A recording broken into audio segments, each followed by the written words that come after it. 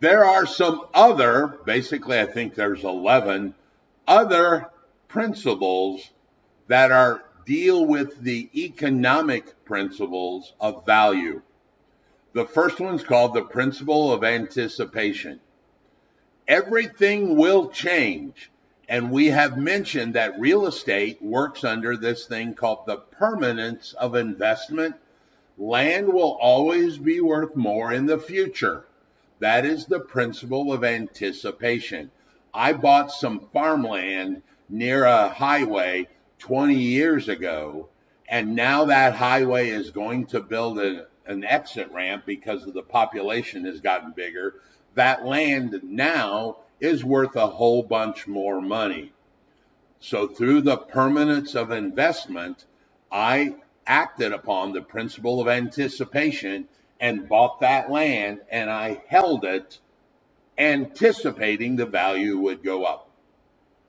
The principle of change. Nothing stays the same. The physical property or the economic conditions stay the same. They are constantly in flux, and that change will affect the value of the property. Now, in this particular case, it could go down. It could go down. You know, maybe you owned a building in an area of the city that all of a sudden became blighted and now is more run down than it was 20 years ago, and the value of your property may have dropped due to that change. The principle of competition. Now, this is a funny one, and I'm going to challenge you right here real quick. I want you guys to think of Wendy's hamburgers. Think of every Wendy's hamburger location that you know of. And I will make you a bet that you cannot name two. And I say two because I don't want you to give me one, because there may be an anomaly. But I will almost guarantee you every Wendy's hamburger location that you can find is within 1 mile of a McDonald's hamburger. Think about it. Because that's what Wendy's business model is. They locate where the McDonald's is and figure that if there's a McDonald's there, they have done the traffic study, they have done the demographic study, they have done all of those studies to determine that that location is good to put a McDonald's in. It must be good enough for Wendy's to steal some of their clients. That's the principle of competition. This happens a lot. You will see this with Domino's and Pizza Hut. You will see it with CVS and Walgreens. You will see it with grocery stores. If there's enough for one of them to be there, there's enough for a second one to steal some of the property. And when Walgreens buys a corner, all of the other three corners value increase, because they know that through the principle of competition, those people want to be close. All the commercial owners want to be close, including another pharmacy. All right. The principle of conformity. The more the property looks the same as all of the other property around it, the better value it gets. Now, this is another example of where conformity can actually go the other way. There are some cases where a building may be so unique that it in fact has more value because everybody wants to be there. It's the cool thing right now. It's the chic building. It's the up and coming design, whatever. So conformity, that building could look drastically different and everybody goes, oh, I want to be in that one. All right. So the maximum value in general is when it is in harmony with all of the other surroundings. The principle of contribution. This is where the sum of the parts or the whole is greater than the sum of the parts. You know, you may add something to your property like another bedroom, add a 4-car garage. The value of those go up disproportionately to the cost you put into it, right? And this is what every investor wants to do. I want to buy a house for 100. I want to add 50 to it, and I then want to sell it for 400 because the sum of the parts is greater than the individual parts were together, right? That's what those rehabbers want to do. I want to buy a property. I'm going to add a bathroom and finish the basement and sell it for more than I put into it and made a profit. What is the highest and best use for a property? Now, you can't just say, well, commercial is always the highest and best use. No, because there are things that have to play into this.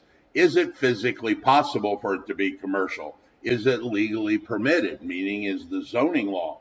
For instance, my house, my personal residence, is never going to be a commercial property because I live in the woods in a county in southern Indiana, and that is designed to be residential, and no one would ever drive this dead-end road to get to a commercial property. So first of all, it's not physically possible. Second, it's not legally. So you can't always say, well, commercial is the highest and best use. It's not true. Now, there are situations, and we have talked about, or we will talk about, where there are houses along a road that maybe now are small offices, like a Remax office or a Raymond James office, where it's now more popular to be commercial because the neighborhood has exploded. The road has now become a major thoroughfare. And what was houses 50 years ago are now being used as small offices for an accountant or a single practicing doctor. Well, that highest and best use may be commercial. So the appraiser will take that into consideration when he's doing his valuation. The law of increasing and diminishing returns. The law of increasing and diminishing returns. So I'm already choking up because I'm laughing. True story. This is probably my favorite story in the whole wide world. I listed a house several years ago with a client, a couple of ladies that lived in a property, and in their front yard, they had 72 lawn ornaments. They had the big gazing ball. They had the lady bending over with her bloomers. They had the mushrooms that were different stacks. They actually bragged to me the day we listed that they never have mowed their front yard, that they could use a weed whacker between all of it and do the whole yard that way. So we got a showing on the property, and the guy called me and he said, "Hey, Raymond, I'm going to show your property." And I said, "Okay." So the next day I called him and I'm like, "Hey, can I be expecting an offer from the showing that you had?" And he said, "Well, honestly, Raymond, I'll tell you the truth. We pulled in the driveway, saw their front yard, and then we guessed what the inside of the house would look like and didn't actually even go in for the viewing. So no, you will not be getting an offer from us." I'm like, "Okay, you're right." So I went back over to the house and I'm like, "Hey, Mary, we need to take these lawn ornaments out of the yard because it's too much." And she said, "But we like them." I said, "I understand. But the average person, it is too much." So, week goes by. I get a call from another agent that says, "Raymond, we want to show your house." So 20 minutes later, he calls me and says, "Raymond, have you been inside your listing? You may want to talk to your clients." Now, you know it's a problem when another agent asks you if you've been inside your own listing. So I go back to the house, I knock on the door, I'm like, "Hey, Mary, can I come in?" She's like, "Yeah, come on in." So we got in the house, and inside of the house were 72 lawn ornaments. They had moved them inside. And I said, Mary. And she quoted, well, you said to take them out of the yard. I'm like, well, you got me on that one, didn't you? The center, that gazing ball was the centerpiece on their kitchen table. I'm like, Mary, this is too much.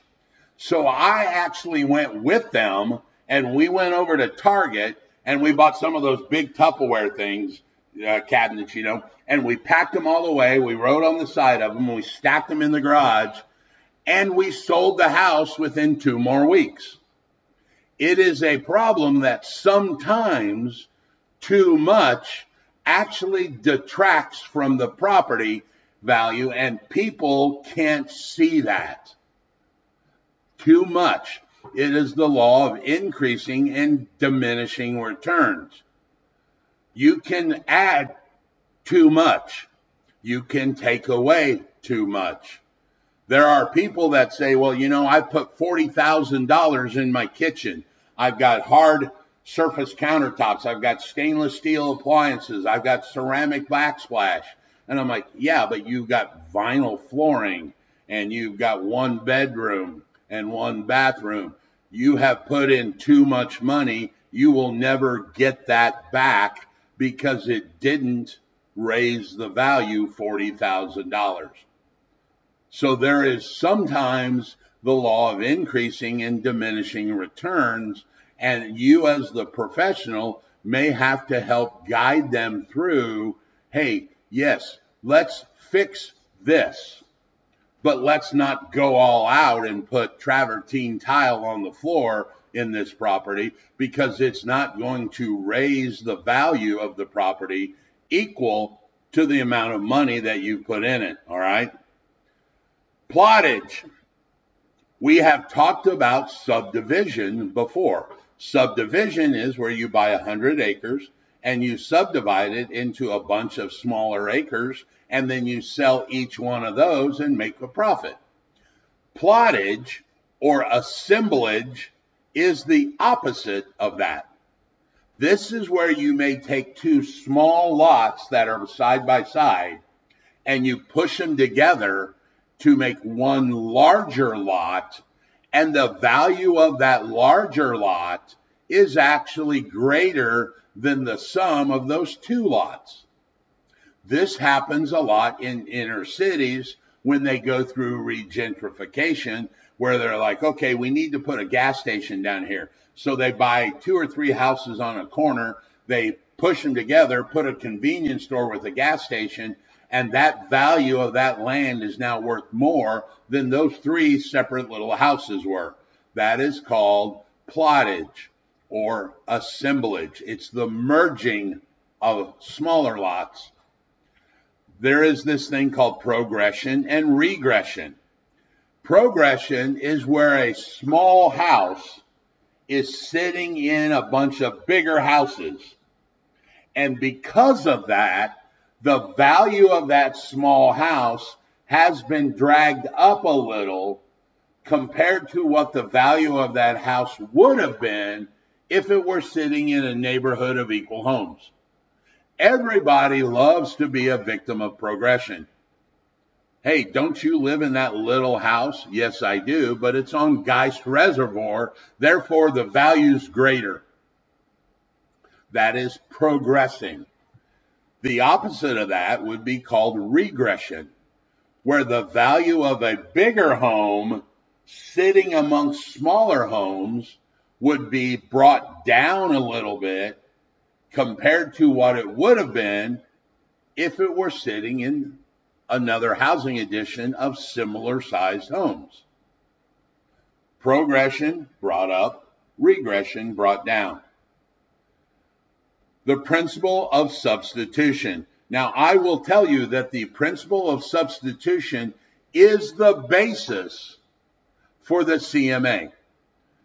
The principle of substitution says, if house A sold for a number, then house B that will substitute for house A should sell for the same number.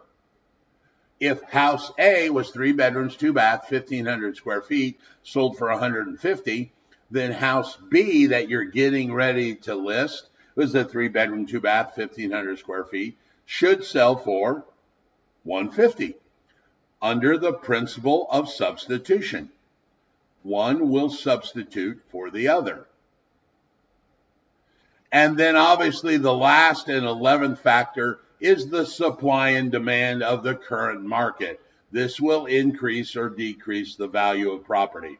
And that's all based upon how many are actually for sale. What are the current amount of buyers that are out there? Is the interest rate high, so the number of buyers have gone low? All of these things affect supply and demand. So those 11 characteristics will affect the value of a property. So now we are going to get into the actual math calculation of how the appraiser will determine the value of the property. We mentioned there are 3 ways to value a property. So let's get started. So the first method I want to talk about is called the sales comparison approach. The sales comparison approach.